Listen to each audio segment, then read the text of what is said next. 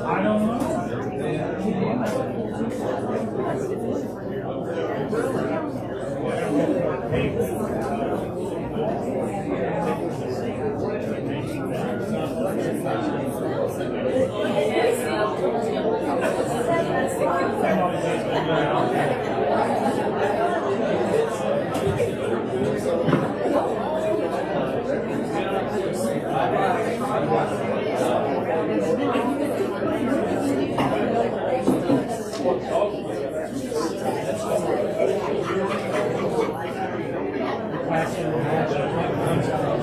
Yes, please. I was just going to ask you, would you write down the name and the author? People complain they didn't have one talking about. It's a battle. It's a battle. I hear you. I've thought about it. Yeah. I've thought about it.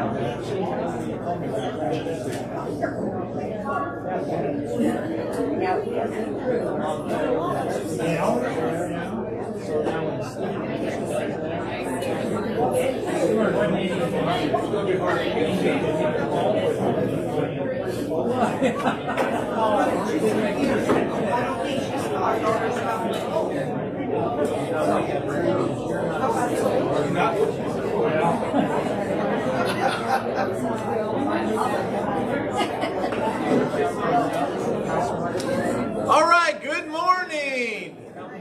Good to see everyone today. It's kind of a quieter morning this morning. Everybody still have a little turkey coma going on, right? A little extra tryptophan and things like that. So welcome to everyone. Let's begin with a word of prayer. Heavenly Father, we thank you this morning for your word. And Lord, I don't just mean the printed words on the pages of the good book, but the word Christ, who came down, lived it, demonstrated it, taught it, and then now sends it out in the form of your church. Lord, may we listen and learn. May we lean in, be transformed. So as we go out, we're proclaiming the truth. In the name of Jesus, I pray. Amen. Special welcome to those of you joining us online this morning. As always, the Bible study sheet is available on our website, faithinjeffcity.org, and follow along there. We're starting a brand new study this morning, fancy churchy word called apologetics, and it really follows very well after our study on Luke, and that'll make some sense a little bit as we get started this morning. So if you are watching this morning, would you just do me a favor and just say good morning underneath the video, and so that we know you're there, and thank God for you, and stay connected in some ways. So why take this time to study something called apologetics? I'll define it for you as we go, but it has to do with putting to work what God has taught us, right? It is about defending the faith. Now, I would tell you that there is no more important time than right now to defend our faith in this time of history. That's kind of irrelevant. If you're alive, it is an important time to defend your faith. Right? We couldn't just sit there and go, well, things were really bad 50 years ago, or things are much better than they were 50 years ago. It's irrelevant, because if not everyone in this world knows Jesus, we have work to do. Right? Now, I want to tell you a little bit about what we're doing, and I want to demonstrate that with my Leatherman. This is a Leatherman. It's kind of the modern day version of the Swiss Army knife. And so my Leatherman case, if you can see it, it's pretty banged up. Right? And if you look at this thing, you'll find that there are parts and pieces in here. Some of them are just a little bit worn. There's a chip out of that screwdriver head and things like that. And the reason being is because it has been used over and over and over again. Nothing would be sadder to me than to have somebody wearing this on their belt buckle that looks pristine, and they tell me, I've had this for 20 years.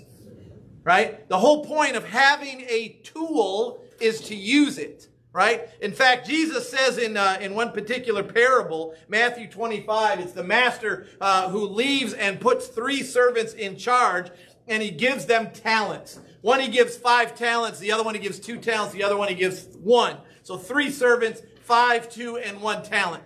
The first 2 servants put the talents, the money, to work, invest it, work with it, and when the master returns, they return back twice as much. The one that had 5 delivers back 10. The one that had 2 delivers back 4. The one that had 1 says, I know that you are a tough individual. He also had received the 1 talent, came forward saying, Master, I knew you to be a hard man, reaping where you did not sow and gathering where you scattered no seed. So I was afraid, and I went and hid your talent in the ground. Here you have what is yours.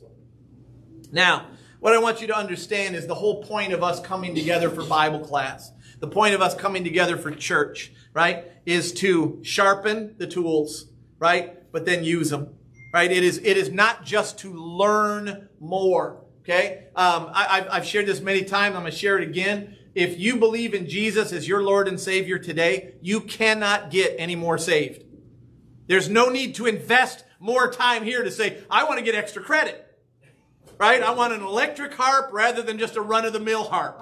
Or a bigger halo or whatever the case. By the way, you're not getting a harp or a halo. Okay, that was 3 months ago teaching. Okay, but the point is there's not a test to enter in. The more you know, the more likely you are to get into the kingdom. Right? This is simply, do you believe in Jesus as your Lord and Savior? Yes. Well, then get going. All right? So I want you to know that this is important for us to know and to learn, but there is a point. There's always a point to the work of the Holy Spirit within His people, and that is to tell people. Now, I imagine that most of you realize that our faith, right, the Christian faith in Jesus Christ, is under attack.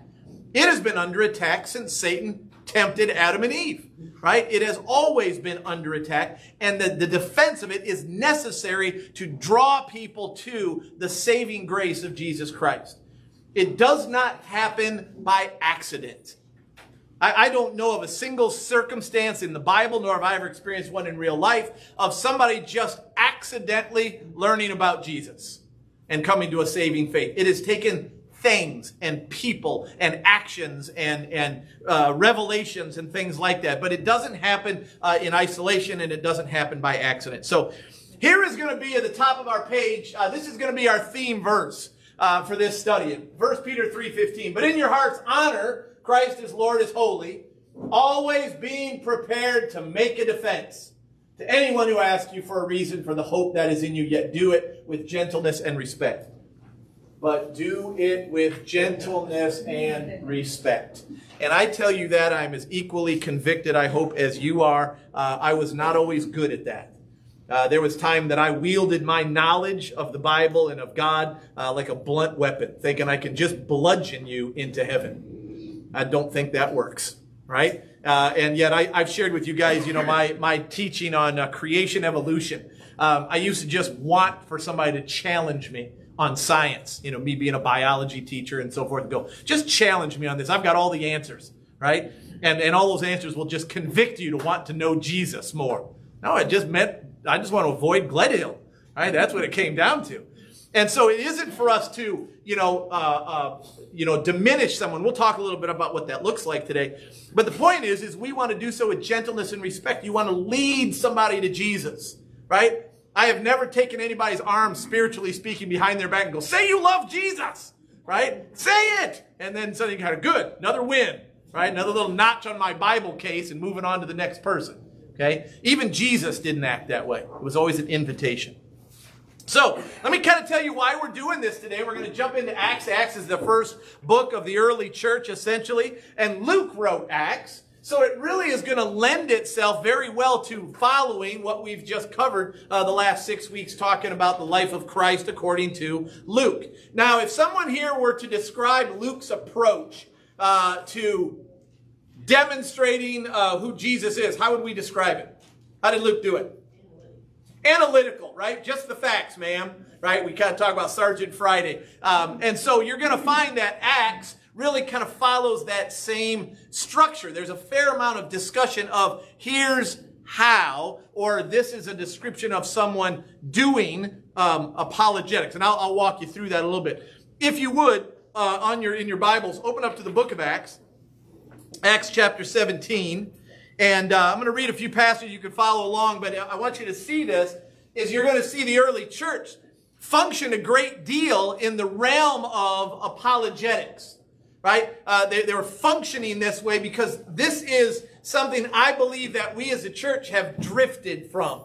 I think we are very satisfied as the church in just kind of going, well, this is how I learn and this is why I come together. We are not called to be church for an hour or two on Sundays. Right? What is this? Halftime. This is halftime. Okay? Now, so if you understand halftime, the point is there's a game going on. We come together, we get into the playbook, we talk to the coach, we get bandaged up, we get some nourishment, and then we get sent back out. Out is actually the key. Okay? And so as we see this, defending, walking, demonstrating with gentleness and respect, that's the game. Right? That's the competition out there. And I'm telling you, our enemy out there does not take time off. And we can see that in our world. Right? Satan does not take halftime off. He does not take off season. Right? He is always at work trying to erode and destroy what God has built.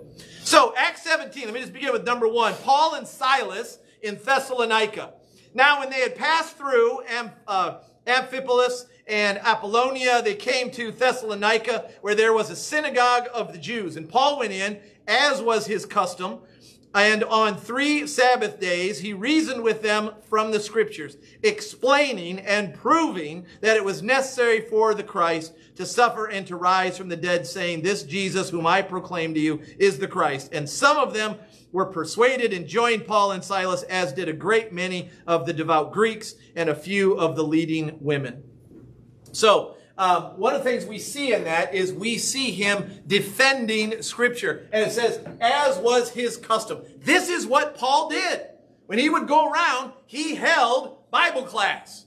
Right? Now, they didn't necessarily have the New Testament like you and I have, but they would have preached from the Old Testament, what they would have called the Word, right, the book, and then naturally would express things that Paul was aware of, and then other disciples and things of what they had experienced with Jesus. Now, this was the key to early apostolic preaching, was defending the Scriptures. Because most people wanted to say, what you're teaching is different. Why should we follow it? Why should we believe you? Why should we trust you? Guys, this is one of the reasons I believe that Jesus spent 33 years on earth. Right? Jesus could have accomplished the act of salvation in a matter of hours, even in human standards. But if he would have done that, nobody would have really known him. Nobody would have understood him. Nobody would have seen it acted out and lived out and so forth. So for 33 years, technically only about 3+ years of public ministry, he lived out the salvific act that he came to fulfill. How's that for word usage? Salvific, right? My wife has given me the thumbs up. You sound like one of my students when I was in school, and they're like, I think you're making that up. And I'm like, I probably was, but you don't know any different. I'm the teacher. Hey, Siri. Yeah. Yeah, I'd be glad if Siri knew the word salvific, right? So let's look at verse 16 and forward. If you're in your Bibles, go to 16. Now you got to turn Siri off, right? 16, Paul is in Athens. I love this one. This one's great. Now while Paul was waiting for them at Athens, his spirit was provoked within him as he saw that city was full of idols. So he reasoned in the synagogue. There's that discussion. He reasoned in the synagogue with the Jews and the devout persons and in the marketplace every day with those who happened to be there. Some of the Epicurean and Stoic philosophers also conversed with him. And some said, what does this babbler wish to say?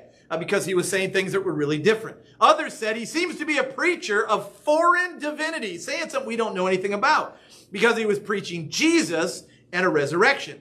And they took him and brought him into the Areopagus and said, may we know what this new teaching is that you are presenting.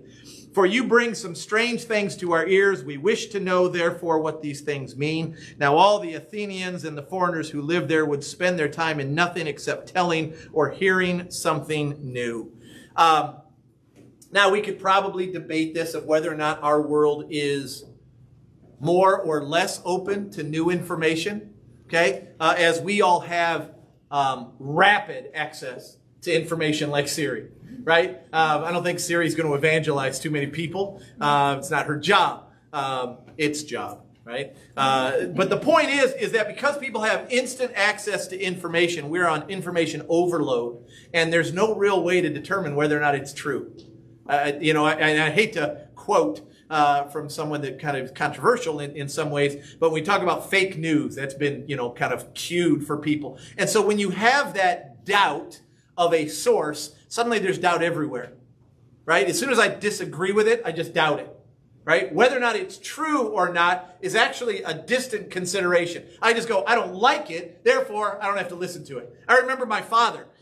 When he was alive and the internet really started to catch up, my dad would send me things that he found on the internet. And he would go, look at this. This is true. And I'm like, Dad, just because it's on the internet doesn't make it true. I said, because anybody can post anything. No. It was printed on the internet, so it must be true. Like we used to believe, right? Everything you read, right? And on hard copy, you're like, this is all true. And then you kind of go, then you kind of realize, well, sometimes people have an agenda. Sometimes they have a way to pervert or twist or selectively choose certain details. And then there's other places that are very factual and very accurate. It's really hard to try to determine that.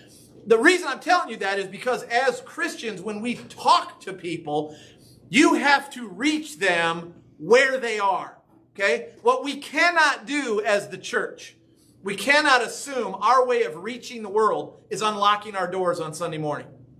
That's not evangelism. That's just unlocking some doors, okay? What we have to do is reach people where they are. For years, before I was a pastor, I worked with high schoolers. I can tell you the language that I would use was much different, right? I had to speak in a way, I couldn't sit there and go, guys, let me tell you about justification and sanctification. Right? Let me talk about the epistemological, reality of Revelation. And they'd be like, just glaze over, right? You got to teach me where I am, right? When you guys know I do a children's message during church, I don't stand up and just kind of start quoting words that have 4 or 5 syllables, okay? Because that would get lost. I mean, you got to speak to them where they are. If there's a person who is not a believer, you can't start telling them about Jesus as if they should know who he is. You got to come to them where they are. And a lot of times that comes through a dialogue to kind of go, what do you know? Somebody was asking me just the other day, they said, Pastor, I'm kind of having a problem talking to my neighbor. This is, where we're kind of having this discussion. It was sort of theological, but boy, just barely. And I said, and I told him about Jesus, and he said, I just don't believe that. And I said, well, maybe you got to start earlier in the story, right? Maybe you got to start with, do you think there's a God? Right? Instead of talking about Jesus as the Savior of the world, maybe you just got to go, maybe he doesn't even know what he thinks about God or a God or is there a God or whatever. So you got to come to them where they are. And so in our attempt in apostolic preaching, and apostolic means what comes out of the Word of God, we want to make sure that we are understanding where people are. So let me kind of make the case here. So he reasoned with them in the synagogue. right? Paul reasons with them in the synagogue, and he goes through, and it says, let me just read this. It says, so Paul, standing in the midst of the Areopagus, said, men of Athens, I perceive that in every way you are very religious, right? Little flattery, okay? I've earned a listening, right, or a hearing. He says, for I passed along and observed the objects of your worship. I care about what you're doing. I'm familiar with it. I found also an altar with this inscription, to the unknown God. So there were all these altars, and just so that the Athenians covered it all, they even had an altar to any god that we didn't catch, right? One that we don't know. So I'm covering all the bases, okay? It says, what therefore you worship as unknown, this I proclaim to you. Use something that they knew. He says, the God who made the world and everything in it, being Lord of heaven and earth, does not live in temples made by man, nor is he served by human hands as though he needed anything, since he himself gives to all mankind life and breath and everything. And he made from one man every nation of mankind to live on all the face of the earth, having determined allotted periods and the boundaries of their dwelling places, that they should seek God in the hope and they may feel their way toward him and find him. Yet it is actually not far from each of us. For in him we live and move and have our being. And even some of your own poets have said, for we are indeed his offspring. So he begins by talking about what they know, what they're familiar with. This might ruffle some of your feathers, but you guys know I'm not too afraid of that. When I would work with young people, a lot of times I found that they were much more open to contemporary Christian music because they were unfamiliar with hymnody, right? They hadn't come into a church. They have no familiarity with it. I remember when I was in St. Louis and I was the associate pastor and I was responsible for high school and college age, young adults, kind of that age. And on Wednesday nights was usually our youth group night. We'd gather together. We had a down at the bottom of our hill where our church was. Down at the bottom of the hill was an old Hardee's restaurant. Remember Hardee's? And it went out of business, and we took it over. It became our youth building, which was kind of cool. They had a separate place. The adults all loved that, right? They're not in our basement. They're not, we're not finding Nerf darts in the sanctuary and stuff like that. So on Wednesdays we'd have youth group. Well, like during Advent and Lent, I would come and I would sometimes conduct services on Wednesday nights. So we would take youth group and we'd say, okay, we're all going to come up, all the youth, and come up to church, okay, and do church, and then go into the gymnasium in the school and play around. So it'd be a little bit different youth group. I found what was so odd, because I would show up and do the service in my robe, my alb, right, and how the youth treated me when I was in that robe. Right? Most of the time when I'd come to youth group, I'd kind of wear a bowling shirt and blue jeans or whatever. Megan's laughing, right? And so forth. They'd come in, high-five to Pastor Eric and so forth, and hanging out, listening to music, playing games and so forth. And they'd come into church and they're just kind of like, Pastor Gledhill, this really formal. I'm like, it's still me. I'm just wearing a robe. And they're like, but I'm not familiar with that. That's unfamiliar to me. And it created, right off the bat, a distance. Now, I could say, well, let's teach through that. You can, right? Or you can try to meet them where they are and say, how can we walk with you where you are? 'Cause that's what Jesus did. Jesus didn't say, hey, I've got really important news. Meet me in the synagogue every Saturday at 2 o'clock. And that's where I'll teach, right? No, it kind of went hanging out with the sinners, right? The lost ones and things like that. It went to them. And so when we see this, we understand here's what's important. So Paul begins and he says, I want to make a case for God in general. He says, when you look around at everything that's been made, I can tell you, I'm going to tell you about the one who made it. Because when they would look at all the altars had different jobs. You guys know that in Greek mythology and Roman mythology. They all had different jobs. The god of war, the god of the fertility, the god of harvest, the god of, whatever. And everybody had a job because it made sense to them. Right? Everybody has a job to do, and then everything gets done. Paul comes in and goes, you're asking the right questions. I know you're religious people. And I want you to know that there is a God. In fact, you're actually spending time watching and directing your worship in this altar to no name, to no God. And I want to tell you who he is. And they're like, hey, there's one supreme God. That makes sense. He said all that's been made. A lot of times I find when I have conversations with people about creation, evolution, I'll circle back to that. Most of the time, people end up painting themselves in a corner when they kind of go, well, this is what I believe. This is my science textbook. My teachers have taught me. And I'm like, okay, so let's walk through that. And you actually get to a point where I don't really know how everything started. And it means that somebody had to start it. And that's kind of, I've told you before, in the science textbook, when they say everything started with a Big Bang, what's the natural question as a Christian? Where'd the stuff come from that went bang? You're not actually at the beginning of the story. You're just like, oh, the Big Bang happened. You're like, what went bang? Well, stuff. Where'd it come from? It was always there. Well, that's not the start of a story. The start of a story is there was nothing. And suddenly something was there. And I'm like, well, how do you explain that? Genesis 1:1, in the beginning, right? God created. It's the only thing that makes sense. Even scientifically, even makes sense. Not that I can prove it, but you kind of go, there's got to be a start, okay? The point is that Paul makes a case in the beginning for God in a general sense. And if I went on and kept reading, and we can later, then he makes for a case for God in particular. And that's when he brings in Jesus. That's the point, right? So his apologetics, his defense of the faith is say, I want to tell you about God first. And you keep it general. One of the things that we often do is we make assumptions because we tend to live life in this arena right here. Okay? Like, for example, what I'm doing in Bible class is not evangelizing. Right? This is not evangelism. This is instruction. And it's instruction because this is halftime. Right? Now, if you have somebody here, if somebody is here, if somebody's watching, right, you're going to hear about Jesus, but it's not the thrust of this gathering. It's not to say, I want to tell you and demonstrate to you that there is a God that loves you, and that love took a form, and that's Jesus of Nazareth, and he did this and this and this, and this is what it accomplishes. That would be a different gathering. This is more of an instruction, a teaching, so that you are equipped to do that. The problem is we don't have a great deal of experience with non-Bible class people, or at least not enough. So we're intimidated, right? And somebody kind of asked you, I had somebody come up and ask me today, they says, I'm having this discussion with a friend of mine who's Jewish. And I'm like, well, that's going to stretch a little bit your understanding, because we don't spend a lot of time together as Lutherans with Jewish people. Okay? We should. We should spend time with Jewish people and Catholic people and non-denominational people and atheist people and all people, just so that there are opportunities to share Jesus. That's why we're here. We're not here again to get in a big circle and pat each other on the back and go, you going to heaven? Me too. Isn't that great? Right? That is not why we're here. If that were the case, God might as well take you back home.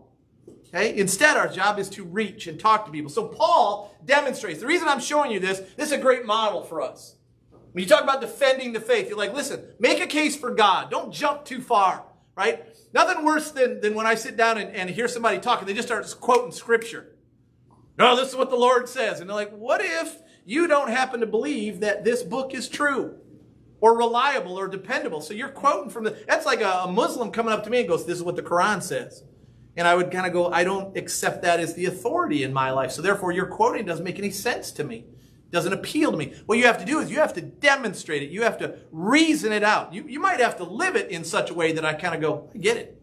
You realize that how we live is a better testimony most of the time than opening with the Word of God.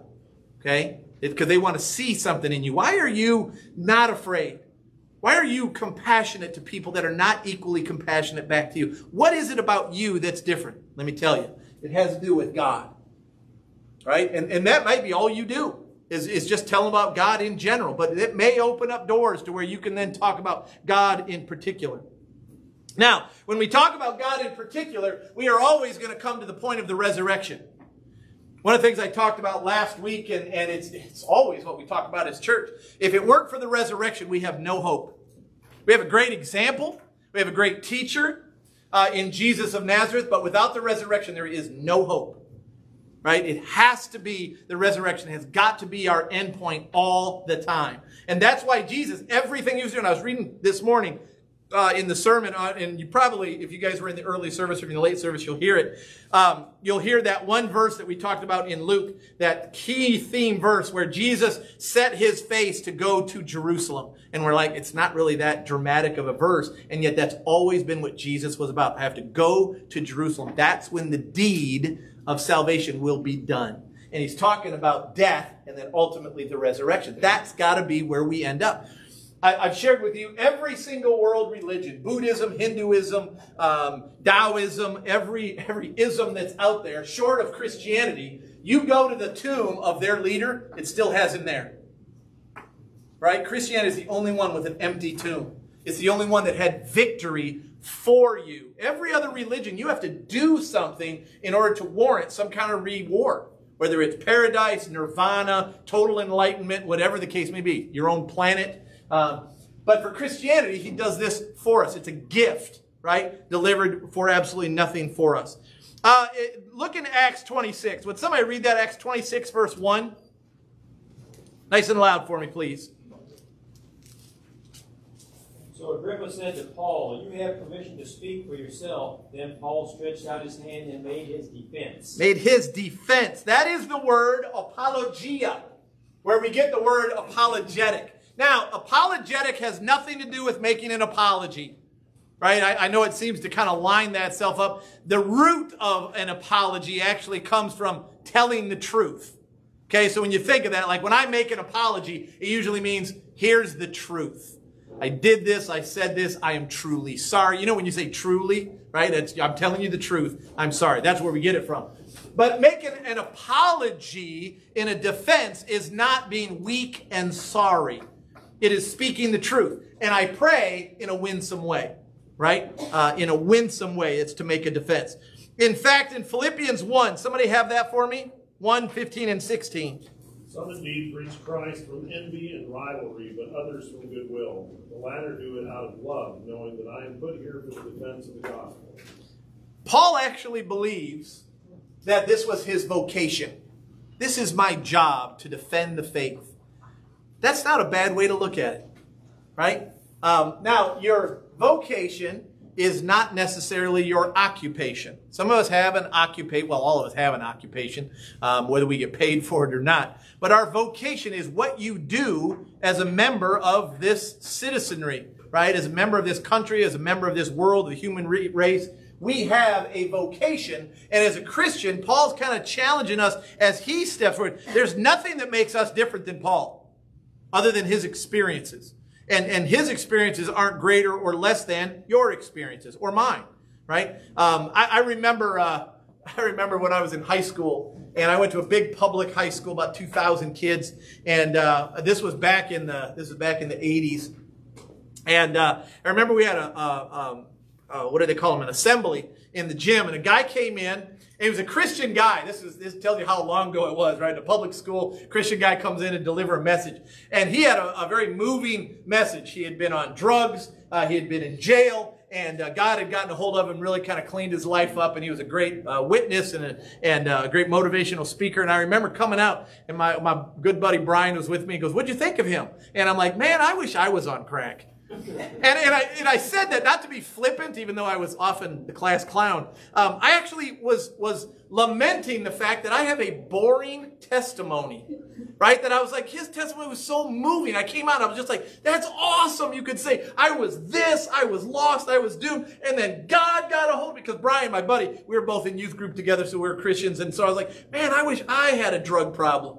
Right? I didn't really wish that, but I had this recognition that I'm like, wow, my testimony is so milquetoast, right? And then you come to find out that your and my testimony is exactly what it's meant to be, right? And you use what you have for that reason, right? If we were all lost individuals, then what does somebody who kind of goes, but I don't do any of those things. I can't identify with what it means. I had a guy once come to my office in a previous church, and he says, I'm struggling with alcohol. I have an addiction. I have a problem, and so forth. And he said, I need help. And I said, I can be with you. I'll help you through this, but I don't understand. I said, I don't have that same issue. Now, I do know the truth, and I know what helps. I know the great physician. Okay, but it's not so that we're not built so that we have to identify with everyone's wrestles. Okay, but you deliver from where you are. Okay, Paul says, right, we're all members of the body of Christ. We can't all be eyes, can't all be ears, we can't all be hands or feet. You all have a part to play, and if you play that role well, the whole body works. Okay, and that's the truth for us. Okay. Now, apologetics, I'm finally getting around to defending this, or defining it for you. Fact-based, objective approach of defending Christianity. Okay? Fact-based, objective approach. This is why I think we see a lot of it in Acts, because it comes from Luke.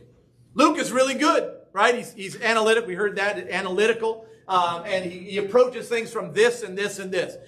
Guys, there is not only one way to defend the faith. I'm going to approach it this way in this class, but I want you to understand there's not just one, and I hopefully will demonstrate that. Some people will object to apologetics, claiming you can't persuade anyone to believe. Only the Holy Spirit can give the gift of faith. Right? Some people would say, why would you try to use facts and data and observation and reason to try to draw someone to Jesus? Nobody can do that except the Holy Spirit. To which I would say it's absolutely true. But the task of the apologists are these, right? Are these. The first one is your job as an apologist, a Christian, clear away obstacles. Okay? I spend actually a fair amount of time as a pastor talking about obstacles. We call them sin. Right? And if somebody is wrestling with sin and going, boy, I really want to follow Jesus and learn more about him and clean my life up and so forth, but I really don't want to let go of this stuff, then we kind of go, guess what we got to talk about? We don't just say, well, just go and follow Jesus. He doesn't really care what you're like. Right? He cares very much. It's kind of like my son kind of saying, hey, I want to just kind of hang out here, but I'm going to do it out here in the middle of the street. I'm like, no, you probably ought to get out of the street. That'd be the first thing you ought to do. We can kind of enjoy a relationship not in danger, not in something that is risky for you. So clear away the obstacles. Second is to show the claims are founded in facts. Right? Demonstrate them. Reason them out. One of the things I do, and I'll kind of come back to this. This is probably one of the more passionate debates on me on creation and evolution. I think one of the things I stated to you guys, we talked about creation and evolution, I don't know, a year or two ago. I think there are more facts supporting creation in this world than would support evolution. I believe that. And I can tell you, I've spent a lot of time wrestling with it and reading it and studying it and so forth. In fact, I would tell you that nothing you will see in nature, in science, will ever counter what it says in Genesis, ever. Right? What you see in the world lines up with Genesis. If you have to go to science and try to explain, you got big leaps that you got to make, right? Like from monkey to man, or the biggest one, amoeba to man. That's a pretty big leap, right? And yet scientifically, you'll struggle making that connect, right? And when I say struggle, impossible. Okay, we just scientifically can't do it. So you're going to find that God did not leave us without the ability to reason. He's given us 5 senses. That's for a reason.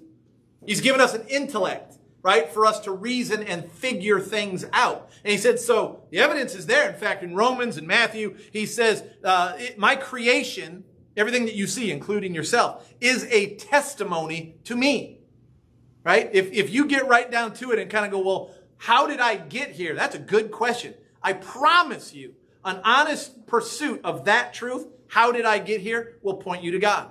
I don't mean just in a sense of faith. You will get to that reality. And the reason I know that, because God says so. He says, my creation is a testimony to my existence. It's not a Where's Waldo, right? That if you just kind of look real hard and follow the clues, you might come to the conclusion it's God. That's why one of the reasons I argue this is I don't think there's such a thing as an atheist. And when I say that, I don't believe there are people that do not believe in God. I believe there are people that reject God, right? And I think there's a difference in that. Okay? Now, somebody kind of go, I don't believe there's a God. I'm like, you don't want to believe there's a God. But my God says it's actually obvious. Right? So your not believing in him is not actually an option. Otherwise, you could show up in heaven one day, in Judgment Day, and kind of go, I had no way of knowing it was you. Right? And God going, okay, come on in. You know? Right? I'm going to grade on the curve. Okay? And so forth. It's not at all. Third one, what an apologist does. Provide a positive case for the claims of Christ.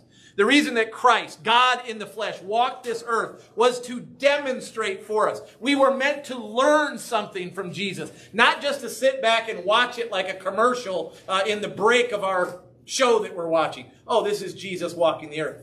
Instead, pay attention to what he said, what he did. In our sermon today, if you're in the early service, you got it in the sermon, but if you're coming to late service, Jesus rides into Jerusalem for the last time, the triumphal entry, what we would say is kind of Palm Sunday kind of thing. When he rides in, there is so much that is happening on that day that the Jews would have seen through that exercise of him triumphantly entering into the holy city of God that would have told people, aha, this is not just a run-of-the-mill parade. This is not some rabble rabbi that comes in and has some cool story and some tricks to do. This is a sign over and over and over again of something that is meaningful and life-changing, in fact, eternally changing. So, how do we do apologetics? We're not going to answer all that because obviously that's what this class is going to be about. And I'll give you some examples. But how do we do it? Well, there's two ways that we can break it down. One is inductive ways, evidential, using pieces and arguments to lead to the whole truth. This is probably the most common way. This is the way I approach it many times when I teach, using stories. I use examples, scripture, right? Building pieces after piece, and eventually we erect some kind of foundational wall or support. That's what we do. Take some data. When we instruct our children, whether it's through Sunday school, through confirmation, we are doing it inductively many times. To be able to say, listen, here's what's true. Here's what the commandments are. Here's what the creed means. Here's the Lord's Prayer. And we put those things together and we learn these things. Most of the time when I preach is mostly inductive, right? Here's the Word of God. Here's what it teaches. Here's the background I want you to understand. Today is a great one for that. Talking about why did Jesus ride a donkey? Why did people wave the palms? Why did they throw their cloaks down? Those all had reasons that pointed people to the whole truth that Jesus is indeed the Messiah, even though he didn't fit, the context of what they were looking for. We're waiting for a king, a military king. And they're like, and here's this guy, royalty on a donkey. And you're like, doesn't seem to fit, right? So what we see correlates with the truth. Okay? Now, that's good inductive reasoning. Okay? I've often told people this, that argue with the truth of God and say, well, the truth of God is not my truth. And I'm like, well, you can argue whether or not you choose to follow it, but God's truth is absolute. And it's no different than gravity. Okay? Every one of you is right now, including me, are benefiting from gravity right now. You're not floating around, which is good because the fans are on. Okay? Have that Willy Wonka scene, right? Every one of us. Now, if somebody dropped a pen where you're sitting right now and it didn't fall down to the paper below but floated around, you would have to reevaluate and say, what I see does not correlate with what I believe to be true. I would say gravity seems to pull things down to the center of our core of this planet. Always does. And as soon as it doesn't, you go, problem. Okay? So from a scientific standpoint, it's all in here, guys. I got to share it sometimes, right? We make a guess. We use a hypothesis. We form a theory, and then we make a law. That's a scientific approach, right? So you kind of go, some of you have gone deer hunting the last couple of weeks. You probably use some of that theory out there. You're like, so here's what I think. Here's what I try and I test it. I have a theory, and then I start acting on it, right? So if you're like, I'm going to take one of those old-fashioned car horns, right, out in the woods, and that will call deer, okay? So I think that's my statement, and then I try it, and I do it for a whole weekend. I don't see any deer, okay? A lot of old-fashioned cars show up, but no deer, okay? So what I do is I go back and I reevaluate what do I think is true and right and so forth. So what we do is as we look at the things of God, when we look at His Word and we study His Word, we start to find things that there are things that correlate with what we think the truth is. If somebody tells you, oh, I read this new book, it said this about God, and it's different than what you've taught. If you hear a preacher preach something that is contrary to what you believe from the Word of God, that's going to come out. You're going to say, what I see, what I hear, what I know does not correlate with what I read in God's Word. Okay? This leads this tends to be a more positive focus. What I mean by positive is you're saying things that are, they build, it's encouraging. And it's I want to tell you, I want to reveal something to you. Instead of, I'll say in another way, and this is not a bad way, but it's just another way. Deductive. This is more philosophical, not so analytical or experimental. This assumes that something is true, and then you show how the parts validate the truth. Right? So you make a statement that God is real, that God is true, and then the things you see will reaffirm that. Okay? Now, the reason that this is a little more challenging in an apologetic approach is most of the time we don't agree on the truth. If I talk to someone who doesn't know God, I can't go, okay, can we just agree there's a God? They're like, no. Okay, well, I had a whole bunch of things I was going to show you that affirms that there's a God. So now we switch it around, make it inductive. So where do you think we came from? Now you're talking about experiments, right? Data, understanding, analytics. Now, something is true if all its parts cohere well. That's what deductive reasoning does in an apologetic, so forth, approach to it. If something is true, then everything you see, everything that's related to that, will agree with it. You guys kind of see that it's sort of opposite, where you build little parts into the truth. Deductive is you kind of assume the truth, and everything you see around it ought to support it. Okay? And so forth. This tends to be, unfortunately, a more negative focus, because you tend to chip away critically of anything that doesn't support the truth. So if I have a discussion, for instance, with a Muslim, and we wouldn't agree on this, but if we did and say, well, Allah and God of the universe, Yahweh, are essentially the same people. And they'd say, so we're really talking about the same thing. You're like, no, we're not. Okay? But if we did, we would start there, and then we would talk about, okay, what are the facts? Do they cohere? Do they align with that? We'd find that Allah and Yahweh are nowhere near the same descriptions. Now, there is no Allah, so understand that I'm not comparing one and the other. It's not even apples and oranges. It's make-believe and fact. But the point is as we see those things, but what we'd end up doing is chipping away as a Christian at the facts of what is believed about Allah. It'd have to be critical in a sense, not to say, I'm going to build a case for God and ignore Allah because we're trying to assimilate these two are the same. We're coming to that same truth. Okay? So my point is, I don't want to belabor this because we'll spend too much time on this, is that we recognize that inductive tends to be a more academic approach, right? It's just something it's more Greek-oriented in some ways, that we take facts and instruction and it leads us to a greater understanding, okay? Deductive is we take a philosophical understanding of truth, of reality, of God, and then we look at all the things that then contribute to it. It'll make some sense as we go. All right? It also seeks to deconstruct the opposing belief by demonstrating inaccuracies. All right? To deconstruct. That's what makes it more of a negative approach. Now, I can tell you that's what often happens when we debate. When you have a debate, and I mean a healthy debate. Okay? So let me go all the way back to this. Right? A healthy debate. Gentleness and respect. Okay? If you want to discuss things with a friend of yours and says that, well, this is what I believe, you're like, okay, well, what about this? I found that sometimes if somebody sits down with me, they've opened themselves up to that dialogue. Right? They kind of say, tell me a little bit of what you think. And then a lot of times I'll go, what do you think? One of the things I found, guys, this is a good little key piece to recollect, I guess, from our time. When you talk with someone around Christianity and you have an opportunity to have that dialogue, here's what I want you to remember. Ask questions.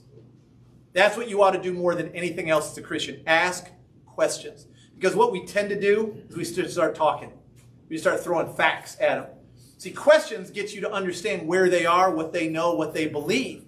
And that actually helps you kind of say this. I had somebody once, I asked a question in a car parts store, which for me is dangerous.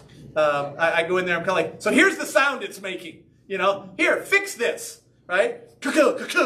Wee, you know, like they said, what's wrong with that? Nothing, I just got a wheeze. I'm going to tell you in a second what's the problem. The point is that you want to find out what it is that they believe. I had this person, I was telling them something, and they were completely on another tangent. I'm like, no, it's the car engine, not the wheel or something. We were just on two different planes because they weren't necessarily picking up what I thought I was explaining to them. When someone talks to you and says, this is what I struggle with believing in a God. I have people ask me questions like, why does God allow suffering? That's a great question. It's a hard one to answer sometimes. But if I know that that's what they're at, I don't have to just start quoting the 10 Commandments to them. Right? Or I don't have to kind of go, oh, we have a creed. Let me share it with you. And they're like, okay. So how does that help me understand that God allows suffering in some way? And how do I wrap my head around that? By listening to what they are struggling with kind of helps you kind of go, let me customize it. That's why a doctor usually asks you when you come into the office, what's wrong? You don't just walk in there kind of go, guess. You're on the clock. Okay? No, we go in there kind of go, this hurts when I do this. Okay, now I know what the need is. I can address that and not kind of go, here, pull on your ear a little bit. Does that help at all? And so forth. C.S. Lewis, I just wanted to mention him. Probably one of the better inductive apologists in modern time. That book that he wrote called Mere Christianity, if you haven't read it, it's an excellent book. He approaches things, I feel, as a contemporary novelist and theologian in ways that are approachable. If you've ever seen the movies or read the book, The Lion, the Witch, and the Wardrobe, and Prince Caspian, the Silver Chair, and there's different versions of it and so forth, different examples. He teaches a lot of theology with imagery that invites us in, right? Like when you read The Lion, the Witch, and the Wardrobe, the lion is the Christ figure. And it's got amazing symbolism. And as a Christian, it's really, pretty amazing when you read and go, wow, that's Jesus. But as a non-Christian, people will read that and they'll learn things through that kind of go, it's not like you have faith in Aslan, the lion afterwards, but it's not a big reach, at least in America, to then hear about Jesus and kind of go, I kind of know how Jesus lived his life in certain ways from that story, or movie for that matter. And has an opportunity to do. So what we are going to do, folks, over the next few weeks is I'm going to walk through some specifics of the faith and help us learn how to defend it. I want to add another blade, another tool to your Leatherman or your Swiss Army knife or whatever it is, so that we are equipped to go back out and be able to talk about these things. So we're going to deal with the basics in the Christian faith. We're not going to deal with the minutia, which... And I say minutia like the things that don't come up very readily in everyday conversations, but the things that do. How do I talk to my family member, my coworker, my neighbor, a total stranger about this? And how do I do it? And this is really key, in a winsome way. You're going to hear that word a lot in this class, winsome, because I think we do more damage trying to evangelize people in an inappropriate way than by doing nothing. Now, doing nothing is not acceptable, but doing a poor job, it's even worse, right? I really think it does even worse, because what you do is not only do you not help them, but now they've got this stigma of what they think of Christians. Because most people will judge all of us from one of us, right? And so, boy, let that pressure sink in, okay? And so when you drive home today, remember, one of us represents all of us, and that is pressure, folks. Let me tell you, when I'm on my motorcycle, I got to remember that sometimes. All right, let's close in a word of prayer. Heavenly Father, I want to thank you for your word. And when I say that again, I don't just mean the Bible, even though that is awesome. Lord, I am thankful for Jesus. And Lord, he lived it, demonstrated it, spoke it, delivered it, and then sends us out as it. We are the Word of God, the hands and the feet and the mouthpiece of God. And so, Lord, may we be willing participants. And Lord, may we individually as humans get out of the way and let you speak through us. And so, Lord, if we feel like our tank is a little empty, let us refill. That's what this is for. And Lord, when we've topped it off, which we have done today, Lord, let us go out and distribute to everyone we come in contact with. In the name of Jesus, I pray. Amen. God bless you guys. Have a great week.